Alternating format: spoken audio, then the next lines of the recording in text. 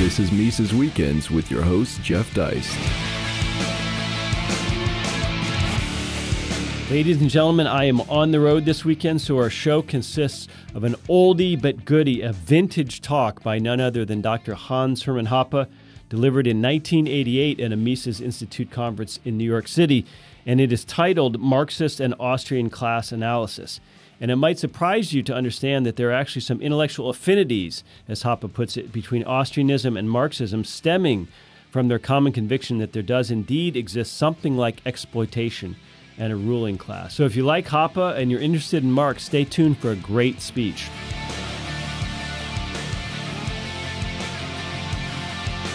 My topic is Marxist and Austrian class analysis.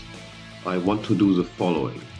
First, I will present a series of theses that constitute the hardcore of the Marxist theory of history.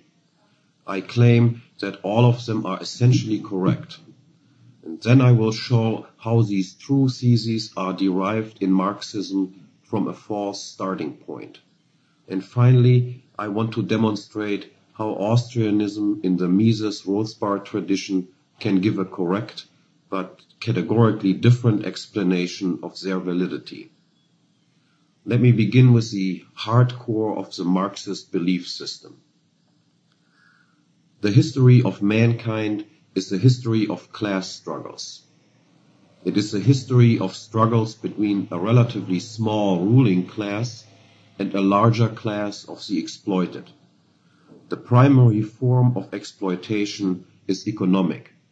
The ruling class expropriates parts of the productive output of the exploited, or, as Marxists say, it appropriates a social surplus product and uses it for its own consumptive purposes.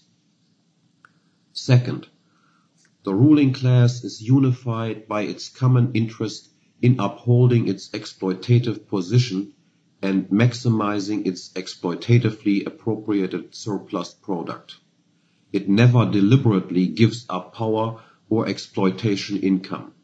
Instead, any loss in power or income must be wrestled away from it through struggles whose outcome ultimately depends on the class consciousness of the exploited, that is, on whether or not and to what extent the exploited are aware of their own status and are consciously united with other class members in common opposition to exploitation. Third, class rule manifests itself primarily in specific arrangements regarding the assignment of property rights, or in Marxist terminology, in specific relations of production. In order to protect these arrangements or production relations, the ruling class forms and is in command of the state as the apparatus of compulsion and coercion. The state enforces and helps reproduce a given class structure through the administration of a system of class justice, and it assists in the creation and the support of an ideological superstructure designed to lend legitimacy to the existence of class rule. Fourth, internally, the process of competition within the ruling class generates a tendency toward increasing concentration and centralization. A multipolar system of exploitation is gradually supplanted by an oligarchic or monopolistic one. Fewer and fewer exploitation centers remain in operation, and those that do are increasingly integrated into a hierarchical order. And externally, that is, as regards the international system, this internal centralization process will lead to imperialist interstate wars and the territorial expansion of exploitative rule. Fifth, with the centralization and expansion of exploitative rule gradually approaching its ultimate limit of world domination, class rule will increasingly become incompatible with the further development and improvement of productive forces. Economic stagnation and crises become more and more characteristic and create the so-called objective conditions for the emergence of a revolutionary class consciousness of the exploited. The situation becomes ripe for the establishment of a classless society, the withering away of the state, or the replacement of government of men over men by the administration of things, and as its result, unheard of economic prosperity. All of these theses can be given a perfectly good justification, as I will show. Unfortunately, however, it is Marxism which subscribes to all of them that has done more than any other ideological system to discredit their validity in deriving them from a patently absurd exploitation theory. Now, what is this Marxist theory of exploitation? According to Marx, such pre-capitalist social systems as slavery and feudalism are characterized by exploitation. There is no quarrel with this, for after all, the slave is not a free laborer, and he cannot be said to gain from his being enslaved. Rather, in being enslaved, his utility is reduced at the expense of an increase in wealth appropriated by the slave master. The interest of the slave and that of the slave owner are indeed antagonistic. The same is true as regards the interest of the feudal lord who extracts a land rent from a peasant who works on land homesteaded by himself, that is, by the peasant. The lord's gains are the peasant's losses. And it is also undisputed that slavery as well as feudalism indeed hamper the development of productive forces. Neither slave nor serf will be as productive as they would be without slavery or serfdom. But the genuinely new Marxist idea is that essentially nothing is changed as regards exploitation under capitalism. That is, if the slave becomes a free laborer, or if the peasant decides to farm land homesteaded by someone else and pays rent in exchange for doing so. To be sure, Marx, in the famous chapter 24 of the first volume of his Capital, titled The So-Called Original Accumulation, gives a historical account of the emergence of capitalism, which makes the point that much or even most of the initial capitalist property is the result of plunder, enclosure, and conquest. And similarly, in chapter 25, on the modern theory of colonialism, the role of force and violence in exporting capitalism to the, as we would now say, third world is heavily emphasized. Admittedly, all this is generally correct, and insofar as it is, there can be no quarrel with labeling such capitalism exploitative. Yet one should be aware of the fact that Marx here is engaged in a trick. In engaging in historical investigations and arousing the reader's indignation regarding the brutalities underlying the formation of many capitalist fortunes, he actually sidesteps the issue at hand. He distracts from the fact that his thesis is really an entirely different one. Namely, that even if one were to have a clean capitalism, so to speak, that is, one in which the original appropriation of capital was the result of nothing else but homesteading, work, and savings, the capitalist who hired labor to be employed with this capital would nonetheless be engaged in exploitation. Indeed, Marx considered the proof of this thesis his most important contribution to economic analysis. Now, what then is his proof of the exploitative character of a clean capitalism? It consists in the observation that the factor prices, in particular the wages paid to laborers by the capitalist, are lower than the output prices. The laborer, for instance, is paid a wage that represents consumption goods which can be produced in 3 days, but he actually works 5 days for his wage and produces an output of consumption goods that exceeds what he receives as remuneration. The output of the 2 extra days, the surplus value in Marxist terminology, is appropriated by the capitalist. Hence, according to Marx, there is exploitation. Now, what is wrong with this analysis? The answer becomes obvious once it is asked why the laborer would possibly agree to such a deal. He agrees because his wage payment represents present goods, while his own labor services represent only future goods, and he values present goods more highly. After all, he could also decide not to sell his labor services to the capitalist and then reap the full value of his output himself. But this would of course imply that he would have to wait longer for any consumption goods to become available to him. In selling his labor services, he demonstrates that he prefers a smaller amount of consumption goods now over a possibly larger one at some future date. On the other hand, why would the capitalist want to strike a deal with the laborer? Why would he want to advance present goods, that is, present money, to the laborer in exchange for services that bear fruit only later? Obviously, he would not want to pay out, for instance, $100 now if he were to receive the same amount in 1 year's time. In that case, why not simply hold on to it for 1 year and receive the extra benefit of having actual command over it during the entire time? Instead, he must expect to receive a larger sum than $100 in the future in order to give up $100 now in the form of wages paid to the laborer. He must expect to be able to earn a profit, or more correctly, an interest return. And he is constrained by time preference, that is, the fact that an actor invariably prefers earlier over later goods in yet another way. For if one can obtain a larger sum in the future by sacrificing a smaller one in the present, why then is the capitalist not engaged in more saving than he actually is? Why does he not hire more laborers than he does, if each one of them promises an additional interest return?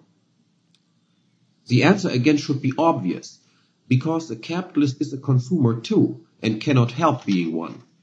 The amount of his savings and investing is restricted necessity that he too, like the laborer, requires a supply of present goods large enough to secure the satisfaction of all those wants, the satisfaction of which during the waiting time is considered more urgent than the advantages which a still greater lengthening of the period of production would provide.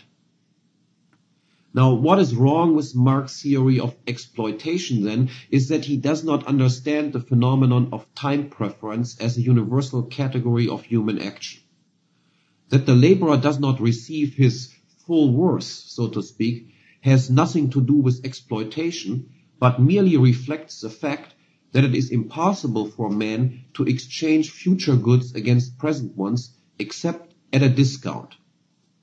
Contrary to the case of slave and slave master, where the latter benefits at the expense of the former, the relationship between the free laborer and the capitalist is a mutually beneficial one. The laborer enters the agreement because, given his time preference, he prefers a smaller amount of present goods over a larger future one. And the capitalist enters it because, given his time preference, he has a reverse preference order and ranks a larger future amount of goods more highly than a smaller present one. Their interests are not antagonistic, but harmonious. Without the capitalist's expectation of an interest return, the laborer would be worse off having to wait longer than he wishes to wait.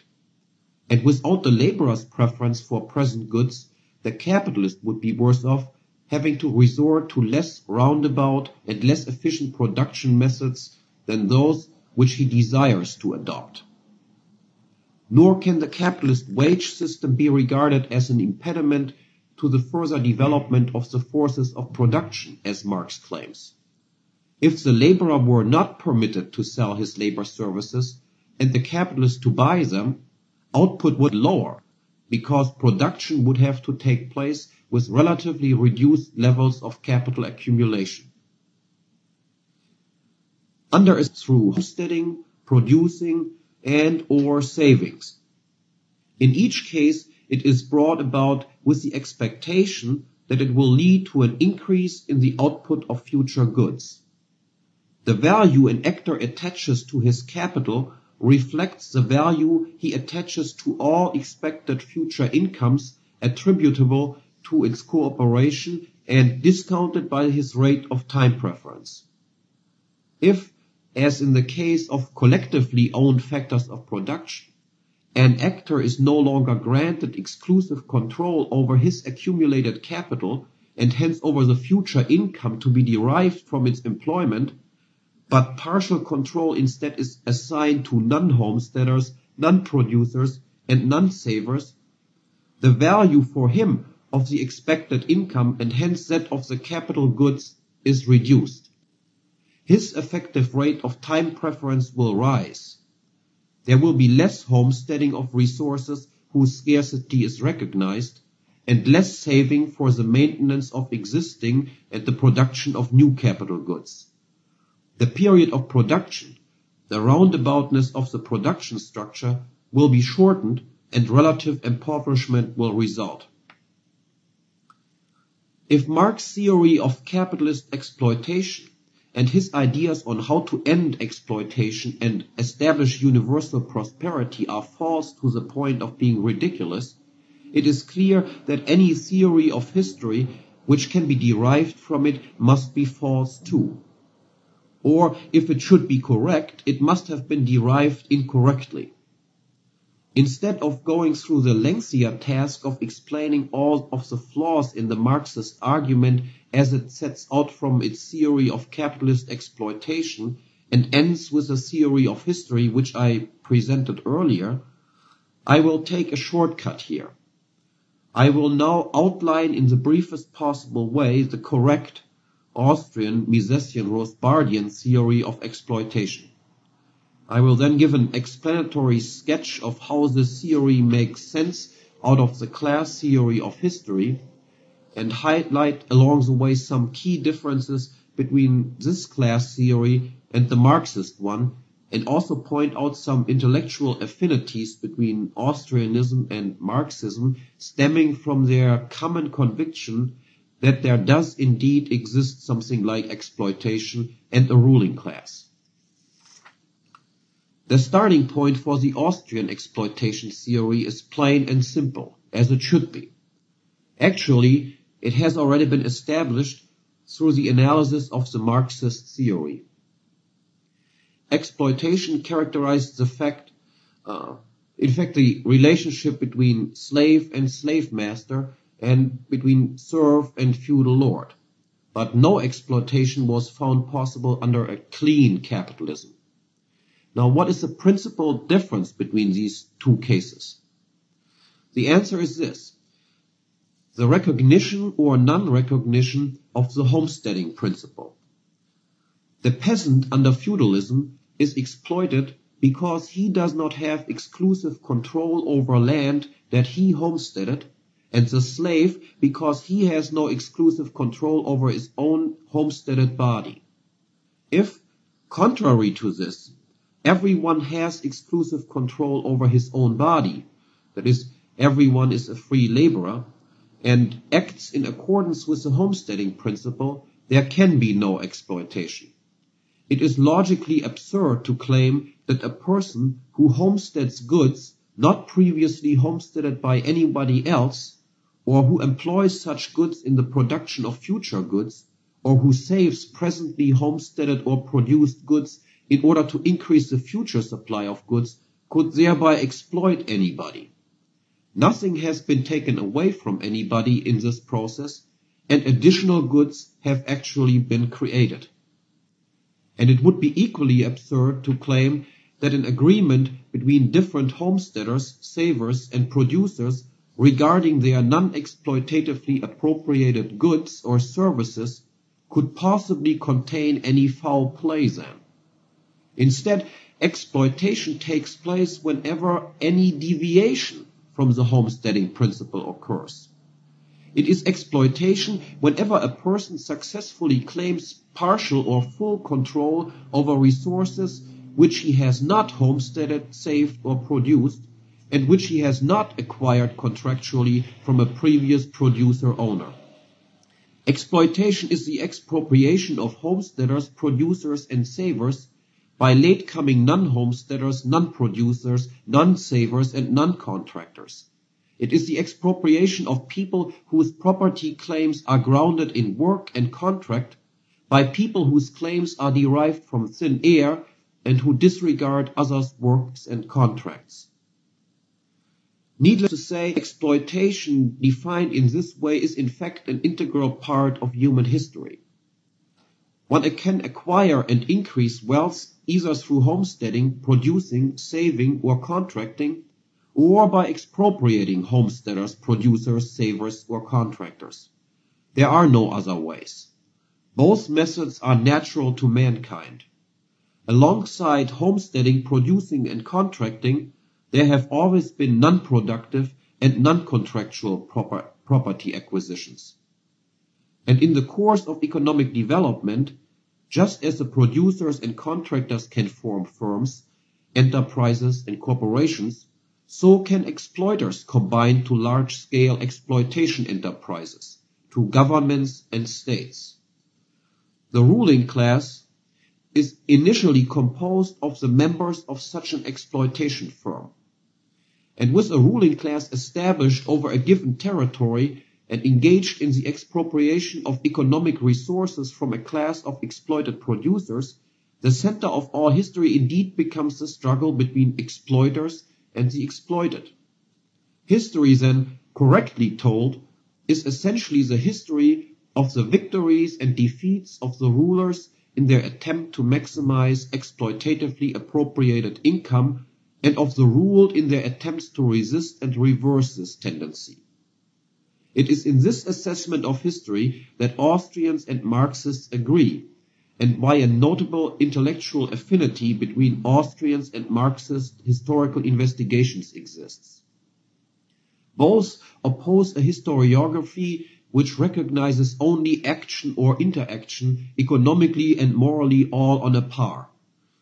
And both oppose a historiography that instead of adopting such a value-neutral stand, thinks that one's own arbitrarily introduced subjective value judgments have to provide the foil for one's historical narratives. Rather, history must be told in terms of freedom and exploitation, parasitism and economic impoverishment, private property and its destruction. Otherwise, it is told false. While productive enterprises come into or go out of existence because of voluntary support or its absence, a ruling class never comes to power because there is a demand for it, nor does it abdicate when abdication is demonstrably demanded. One cannot say by any stretch of the imagination that homesteaders, producers, savers, and contractors have demanded their expropriation. They must be coerced into accepting it, and this proves conclusively that the exploitation firm is not in demand at all. Nor can one say that a ruling class can be brought down by abstaining from transactions with it in the same way as one can bring down a productive enterprise. For the ruling class acquires its income through non-productive and non-contractual transactions and thus is unaffected by boycotts. Rather, what makes the rise of an exploitation firm possible, and what alone can in turn bring it down, is a specific state of public opinion, or, in Marxist terminology, a specific state of class consciousness. An exploiter creates victims, and victims are potential enemies. It is possible that this resistance can be lastingly broken down by force in the case of a group of men exploiting another group of roughly the same size. However, more than force is needed to expand exploitation over a population many times its own size. For this to happen, a firm must also have public support. A majority of the population must accept the exploitative actions as legitimate. This acceptance can range from active enthusiasm to passive resignation. But it must be acceptance in the sense that a majority must have given up the idea of actively or passively resisting any attempt to enforce non-productive and non-contractual property acquisitions. The class consciousness must be low, undeveloped, and fuzzy. Only as long as this state of affairs lasts is there still room for an exploitative firm to prosper, even if no actual demand for it exists. Only if and insofar as the exploited and expropriated develop a clear idea of their own situation and are united with other members of their class through an ideological movement which gives expression to the idea of a classless society where all exploitation is abolished, can the power of the ruling class be broken. Only if and insofar as the majority of the exploited public becomes consciously integrated into such a movement and accordingly displays a common outrage over all non-productive or non-contractual property acquisitions, shows a common contempt for everyone who engages in such acts, and deliberately contributes nothing to help them make successful, not to mention actively trying to obstruct them, can its power be brought down to crumble. The gradual abolishment of feudal and absolutist rule and the rise of increasingly capitalist societies in Western Europe and the United States, and along with this unheard of economic growth and rising population numbers, was the result of an increasing class consciousness among the exploited, who were ideologically molded together through the doctrines of natural rights and liberalism. In this, Austrians and Marxists agree. They disagree, however, on the next assessment. The reversal of this liberalization process and steadily increased levels of exploitation in these societies since the last third of the 19th century, and particularly pronounced since World War I, are the result of a loss in class consciousness.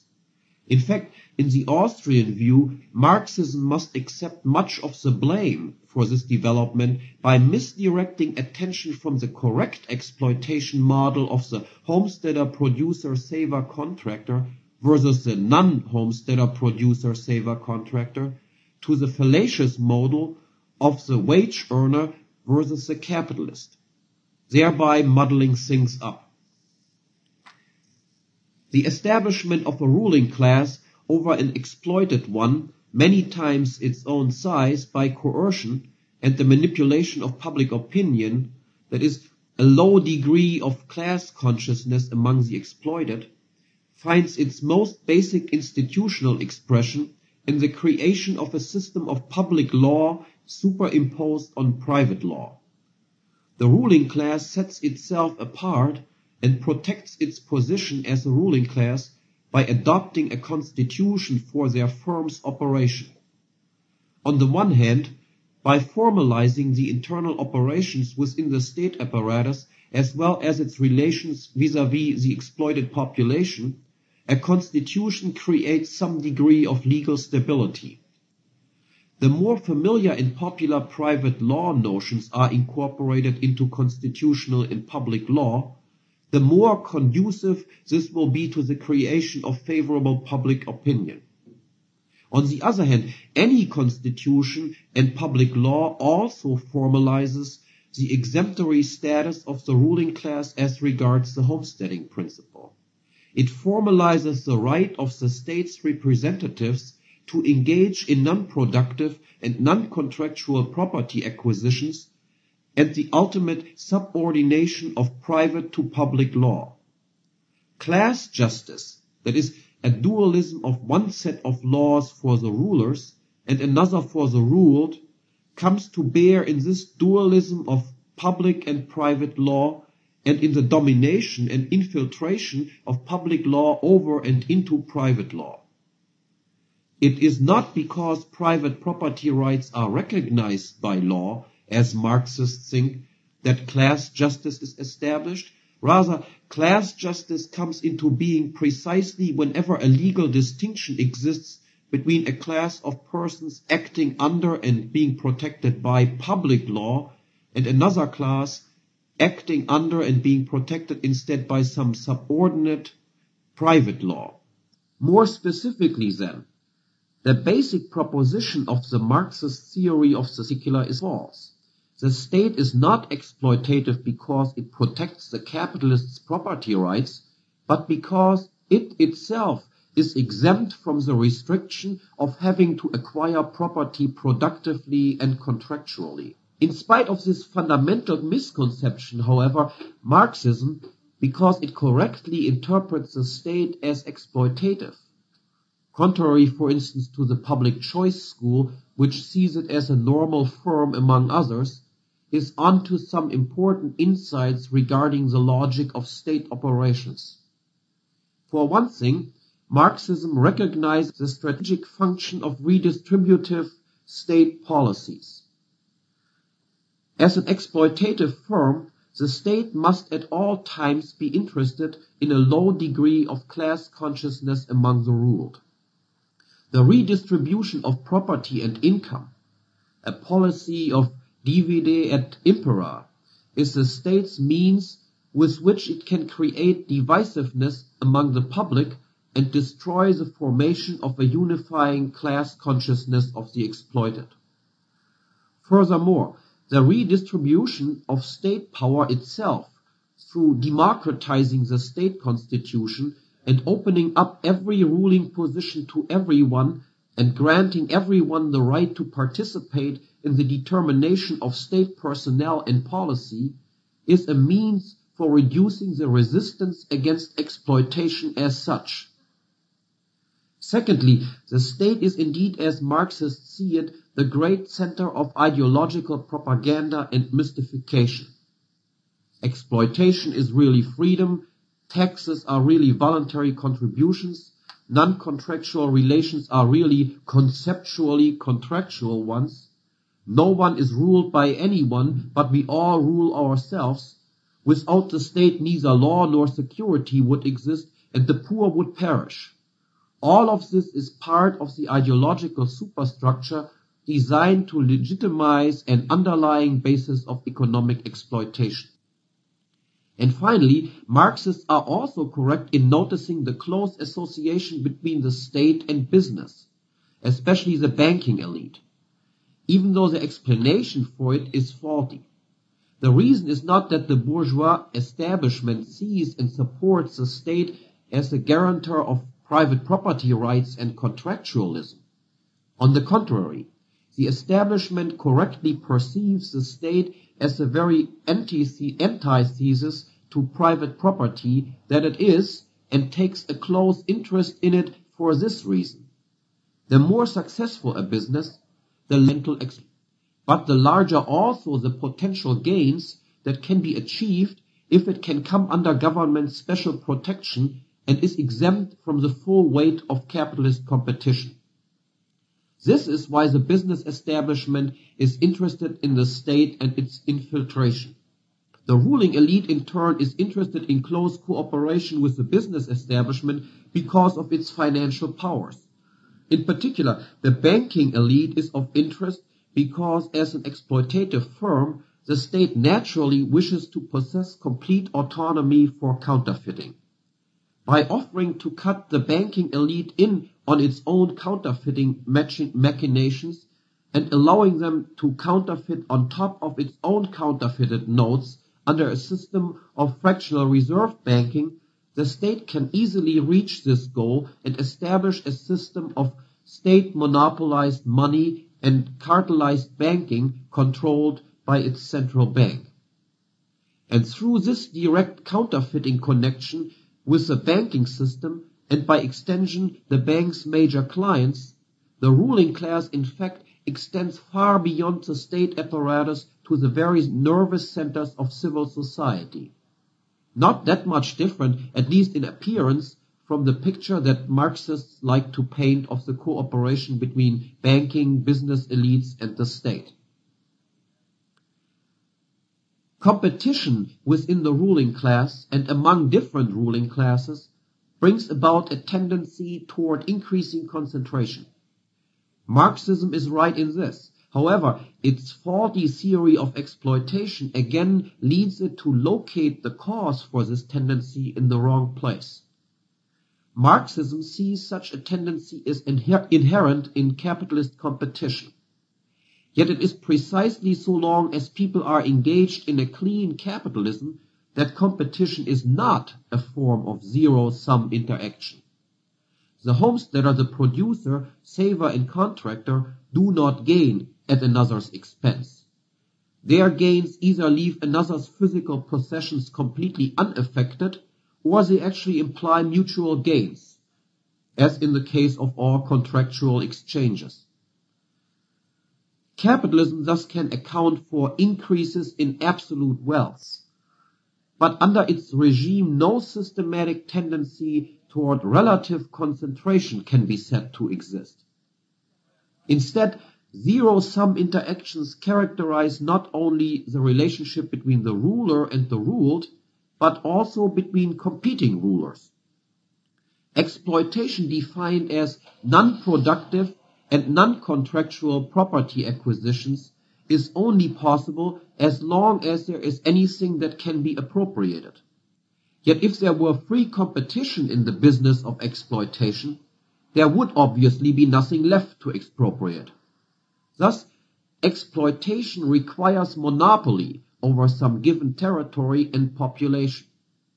And the competition between exploiters is by its very nature eliminative and must bring about a tendency toward relative concentration of exploitation firms, as well as a tendency towards centralization within each exploitative firm. The development of states rather than capitalist firms provides the foremost illustration of this tendency. There are now a significantly smaller number of states with exploitative control over much larger territories than in previous centuries. And within each state apparatus, there has in fact been a constant tendency toward increasing the powers of the central government at the expense of its regional and local subdivisions. Yet outside the state apparatus, a tendency toward relative concentration has also become apparent, and for the same reason. Not, as should be clear by now, because of any trait inherent in capitalism, but because the ruling class has expanded its rule into the midst of civil society through the creation of a state banking business alliance, and in particular the establishment of a system of central banking. If a concentration and centralization of state power then takes place, it is only natural that this be accompanied by a parallel process of relative concentration and cartelization of banking and industry. Along with increased state powers, the associated banking and business establishments' powers of eliminating or putting economic competitors at disadvantage by means of non-productive or non-contractual expropriation increases. Business concentration is a reflection of the statization of economic life. The primary means for the expansion of state power and the elimination of rival exploitation centers is war and military domination. Interstate competition implies a tendency toward war and imperialism. As centers of exploitation, their interests are by nature antagonistic. Moreover, with each of them internally in command of the instrument of taxation and absolute counterfeiting powers, it is possible for the ruling classes to let others pay for their wars. Naturally, if one does not have to pay for one's own risky ventures, but can force others to do so, one tends to be a greater risk-taker and more trigger-happy than one otherwise would be. Marxism, contrary to much of the so-called bourgeois social sciences, gets the facts right. There is indeed a tendency toward imperialism operative in history, and the foremost imperialist powers are indeed the most advanced capitalist nations. Yet the explanation is once again faulty. It is a state as an institution exempt from the capitalist rules of property acquisitions that is by nature aggressive. And the historical evidence of a close correlation between capitalism and imperialism only seemingly contradicts this. It finds its explanation easily enough in the fact that in order to come out successfully from interstate wars, a state must be in command of sufficient, in relative terms, of sufficient economic resources. Other things being equal, the state with more ample resources will win. As an exploitative firm, a state is by nature destructive of wealth and capital accumulation. Wealth is produced exclusively by civil society, and the weaker the state's exploitative powers, the more wealth and capital society accumulates.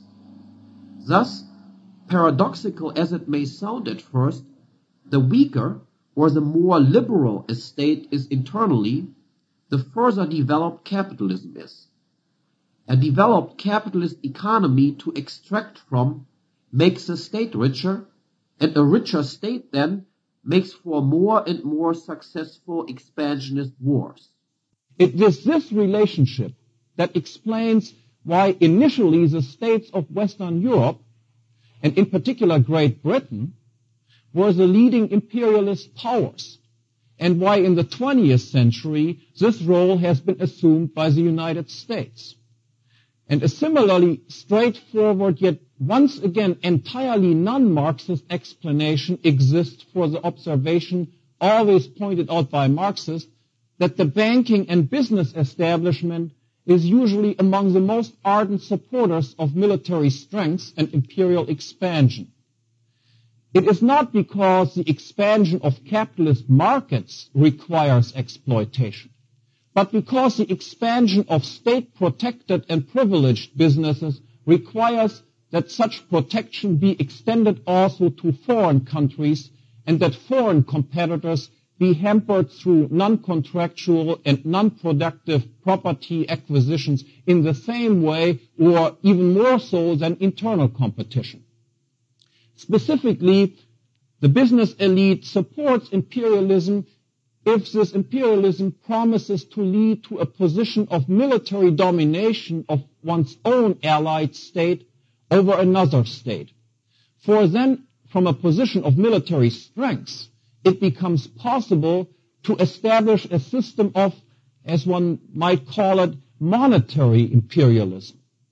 The dominating state will use its superior power to enforce a policy of internationally coordinated inflation.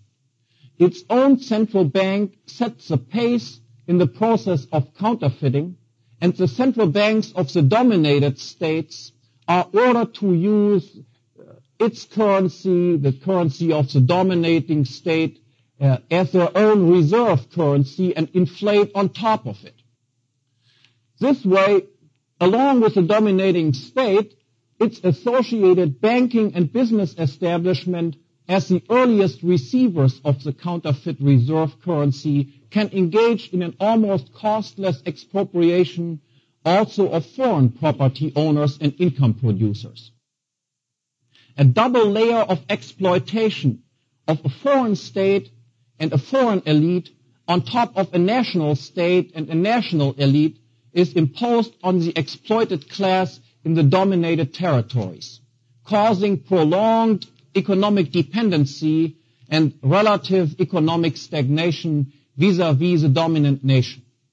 It is this very uncapitalist situation that characterizes the status of the United States and the US dollar, and that gives rise to the quite correct charge of US economic exploitation and dollar imperialism. Now I come to the last thesis. The increasing concentration and centralization of exploitative powers leads to economic stagnation, impedes the development of productive forces, and thereby creates the objective conditions for its ultimate demise and the establishment of a classless society capable of producing unheard of economic prosperity. Contrary to Marxist claims, this is not, of course, the result of any historical laws. In fact, there exists no such thing as historical laws as Marxists conceive of them. Nor is it the result of a tendency for the profit rate to fall with an increased organic composition of capital, as Marxists phrase it. That is, an increase in the proportion of constant capital as compared with variable capital. Instead, the likelihood of crises that promotes the development of a higher degree of brief commented. Exploitation is destructive of wealth formation. Yet in the competition of exploitative firms, that is of states, less exploitative ones, because they are in command of more ample resources, will win out over more exploitative ones. Hence, the process of economic imperialism, specifically of US imperialism, initially has a relatively state rule becomes increasingly recognized as incompatible with the further development of productive forces and economic growth. Anti-statist social pressures mount and bring about a process of withering away the state. Contrary to the Marxist model, however, if and insofar as this occurs, it will not mean social ownership of means of production. In fact, not only is social ownership economically inefficient, as I've already explained earlier, moreover, it is in fact incompatible with the idea that the state is withering away. Because if means of production are owned collectively, and if it is realistically assumed that not everybody's idea as to what to do with these means happens to coincide as if by a miracle, then it is precisely socially owned factors of production which require state action. That is, they require state action in order to impose one person's will on another disagreeing person's will. Instead, the withering away of the state then, and with this, the end of exploitation, means the establishment of a pure private property society ordered by nothing but private law. Thank you. Subscribe to Mises Weekends via iTunes U, Stitcher, and SoundCloud, or listen on Mises.org and YouTube.